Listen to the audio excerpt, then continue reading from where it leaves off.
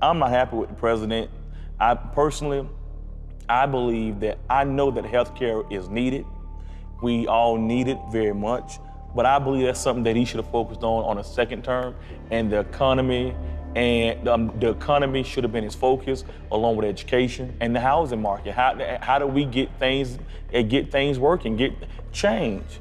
That's what he campaigned on, and I just feel like none of this other stuff nothing makes sense with the Democrats as well as the Republicans, because they got a one-way view.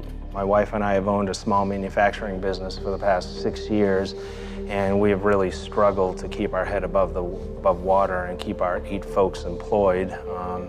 But there's no way that I can look to expanding the employment base, hiring more people at this point, and frankly, with the changes in healthcare and all that stuff, we're just scared to death about whether or not, we've survived 5+ years of it so far, whether we can continue to survive at all. I don't see any light because the Republican Party, unfortunately, which I'm part of, is not offering any solutions. I see nothing for the middle class. In Ryan's back? And I don't see anything from our commander-in-chief. I don't hear anything, I don't see anything. So where do the American people go? What do we do? So this is the problem. I am not particularly excited about the presidential election, just because there's no accountability. There never seems to be any accountability. This problem that you're having, why is this happening? Because there's no accountability. Oops, we'll do it. Oops, that's just about it. That's all that happens. No one goes to jail. Why isn't nobody has been prosecuted for this? No one has been prosecuted. No. Not one person. Because it exposes both sides of it. It exposes the banking side of it and the political side of it. In Florida, we have 53,000 people homeless, living on the streets or in shelters. There are 750,000 foreclosures in Florida. If you have that demographic that no longer has discretionary funding, how are they going to attend to your stores or buy in your stores?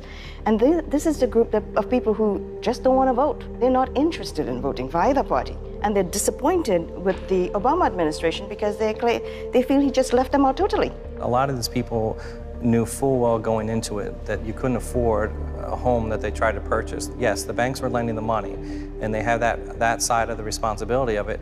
But for example, let's just say I took in an income of $30,000, and I knew that paying an interest-only loan, on a $300,000 house, which I could never afford, and I know that, but the banks are telling me, yeah, we'll just pay interest only, and then you'll have this balloon payment 5 years down the road, but don't worry about it, we'll take care of it later. The math just doesn't add up. Going into a bank and saying to them, I saw this house that I would like, but I only make $1,200 a year. The bank, the mortgage brokers, and the real estate brokers said to this family, this is what it's going to be. You take this mortgage out now, and in 2 years, your house is going to double. And in the interim, in the next 2 years, you could pay this $400.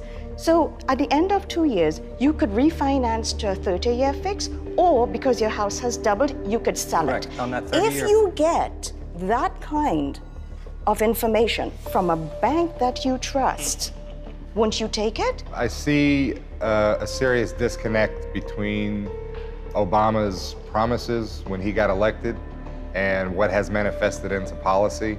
I appreciate his heart and his attempt to provide the needy health care. However, it's a really scary thought that a government that is spiraling out of control and debt is not controlling the health care. So that is a very scary thing. The Republican side, Mitt Romney has stellar business experience and he can bring that to the table. However, he is so disconnected from the middle class. Nobody could have been more differently presented than Obama, and yet he turned out to be worse than establishment. If you really pay attention to Obama's administration, he brought all of old Clinton's people in. You bet. I mean, it seems to be the policy of these administrations that Bush brought all the old Reagan's people in. They keep recycling the same group of people, and because of that, we get the same policies that are failed policies. The poor, they don't fund the coffers of the Democratic or the Republican parties. So obviously they have no voice. And that's what I'm having a problem with, because when I go out there to talk to people about going to vote, they have no hope. they have no hope. They say, what am I voting for? What am I voting? He hasn't done anything. Hasn't done anything. That's part of the problem.